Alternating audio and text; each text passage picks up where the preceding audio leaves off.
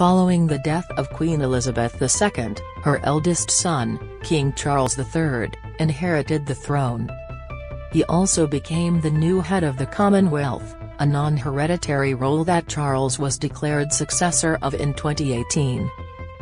The Commonwealth of Nations is made up of 56 countries from across the globe, including the Maldives, Canada, and New Zealand. During her reign, the late Queen devoted much of her time to preserving and reinforcing the royal family's ties with the Commonwealth. In her final Commonwealth Day message, Her Majesty described the family of nations as a modern, vibrant and connected Commonwealth that combines a wealth of history and tradition with the great social, cultural and technological advances of our time. That the Commonwealth stands ever taller is a credit to all who have been involved. Now, it is up to King Charles to maintain the modern institution his mother spent decades cultivating. But without the personality of Queen Elizabeth, which is entwined with the Commonwealth, the new monarch may face increased challenges. In 2021, Barbados became the first country in almost 30 years to remove the Queen as head of state and become a republic, sparking other Caribbean realms to consider a similar fate. Countries such as Jamaica, St. Lucia, and St. Vincent, and the Grenadines have all expressed republican sentiment, meaning the future Commonwealth could stand in stark contrast to the one the Queen inherited in 1952. Her Majesty was head of state for as many as 32 countries in her 7-decade reign. At the time of her death, just 14 other than the UK remained. Now, Express.co.uk looks at which countries could see Charles' accession as the time to install a new head of state. Read more: Queen's mysterious handwritten letter lying in vault which can only be opened in 2085. King Charles became head of the Commonwealth following his mother's death. Image, Getty Images. Several nations have expressed a desire to become republics. Image, Express.co.uk. Parted from her crown for the final time. Inside the Queen's committal service, Queen Elizabeth II's 70-year reign came to a symbolic end when she was parted from her crown for the final time, ahead of its official passing to King Charles III. Find out what happened during Her Majesty's committal service. Antigua and Barbuda. The Prime Minister of Antigua and Barbuda has confirmed that the country will give the public a republic referendum within 3 years. Gaston Brown told ITV on Saturday his plans for a referendum were not an act of hostility. But it is the final step to complete that circle of independence, to ensure that we are truly a sovereign nation. For many, this does not come as a surprise.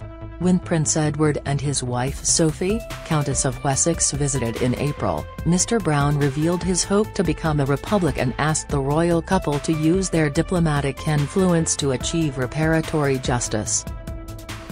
"We're not trying to embarrass you, we're just trying to build awareness," the Prime Minister told the couple. In his response, the Earl of Wessex did not acknowledge or address the issue, saying he had not been keeping notes. However, any change would require a 2/3 majority in the referendum and a 2018 vote to replace the Privy Council with the Caribbean Court of Justice, as the final Court of Appeal fell well short of that threshold, failing to reach even a simple majority. Gaston Brown country will give the public a republic referendum within 3 years. Image, Getty Images. Sophie and Edward undertook a tour of the Caribbean in April. Image, Getty Images. Jamaica. In March, the country's Prime Minister Andrew Holness told Prince William and Kate, Princess of Wales, that we are moving on and that Jamaica intended to be an independent, developed, prosperous country. It reaffirmed his earlier declaration, "There is no question that Jamaica has to become a republic," which he made during the opening ceremony of Crystal House Jamaica in December last year. He added, "We have put together a plan to move towards in a way that is meaningful and substantial in function and form. That is what we are going to do. A simple majority would be enough to remove monarchical rule in Jamaica, and polls have indicated the threshold will probably be met." Mr. Holness did not make any reference to his plans in his statement of condolence. Instead, he said, "Queen Elizabeth's reign was transformative and inspiring. We are saddened that we will not see her light again, but we will remember her historic reign." Andrew Holness told William and Kate that Jamaica is moving on. Image, Getty Images. Belize. Ms. Carrington described Belize as an interesting one to watch, as it is the only country in the Caribbean where Charles could be removed by a parliamentary vote alone. William and Kate's royal tour in March saw them visit Belize, but locals claimed they had not been consulted about their first royal engagement.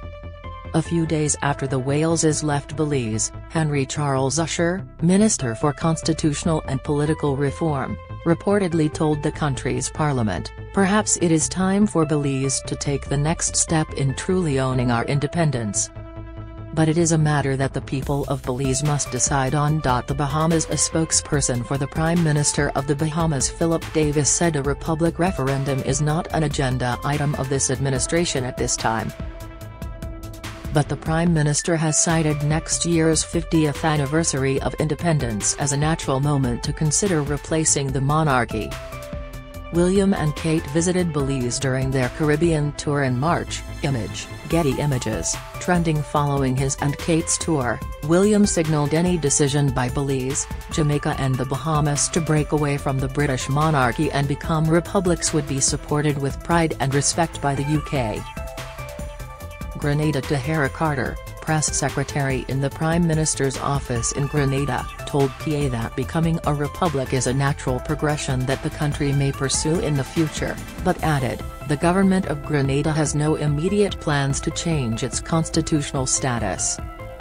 In June, Arlie Gill, chairman of Grenada's National Reparations Committee, told the newspaper that Charles' accession could lead to a Republican backlash, saying, "I think it would."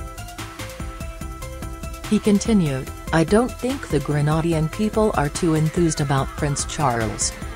I don't think the prince will get a huge welcome when he ascends to the throne. I don't think we are of that ilk." Don't miss, Andrew looks set to take on Queen's beloved dogs after monarch's death, reveal Queen's poignant last moments with Charles and Anne by her side, insight inside Buckingham Palace, glimpse inside Queen Elizabeth II's home, analysis, Charles and Camilla visited Grenada in 2019, Image, Getty Images. St. Vincent and the Grenadines. Sophie and Edward also visited St. Vincent and the Grenadines during their Caribbean tour in April. There, they were met by protests and calls for slave trade reparations. In July, the Prime Minister, Ralph Gonsalves, proposed a referendum but said it could only go ahead with bipartisan support. He suggested that the country consider replacing the British monarchy with an executive president and that a republic referendum is a national democratic task. Grace Carrington, a research fellow at the UCL Institute of the Americas, told The Guardian, "People are looking to St. Vincent as one of the places that could do it." Interestingly, it is the countries on these royal tours that have seen conversations, whereas previously there might have been apathy. The fact of discussions about whether they were invited, who's paying for it, and how anachronistic it can look, has made it relevant. A two-thirds majority would be required in any referendum. In 2009, St. Vincent and the Grenadines failed to abolish the British monarchy in a constitutional referendum. The Queen was dedicated to the growth of the Commonwealth throughout her 70-year reign. Image, Getty Images. Key moments you may have missed at the Queen's funeral. Royal family members attended the Queen's state funeral on Monday, bidding farewell to their mother, grandmother and great-grandmother. The first service was held at Westminster Abbey, with a second taking place at St. George's Chapel. Key moments from the service you may have missed include, King Charles III left a touching note for his mother on top of her coffin, Princess Charlotte wore a significant piece of jewellery to honour the Queen, Prince Andrew fought back tears as he entered Westminster Abbey behind the coffin procession, Kate, Princess of Wales lovingly reassured Prince George by resting her hand on his knee, Meghan Markle and Prince Harry comforted one another. holding hands on their way out of the funeral. New Zealand Prime Minister Jacinda Ardern has said her government will not pursue becoming a republic following the death of Queen Elizabeth II, saying it is not something New Zealanders feel particularly strongly about, but has speculated that the constitutional change was likely to happen within her lifetime. According to the Associated Press, Ms. Ardern said, "There's been a debate, probably for a number of years. It's just the pace, and how widely that debate is occurring. I've made my view plain many times. I do believe that is where New Zealand will head, in time. I believe it is likely to occur in my lifetime. But I don't see it as a short-term measure or anything that is on the agenda anytime soon."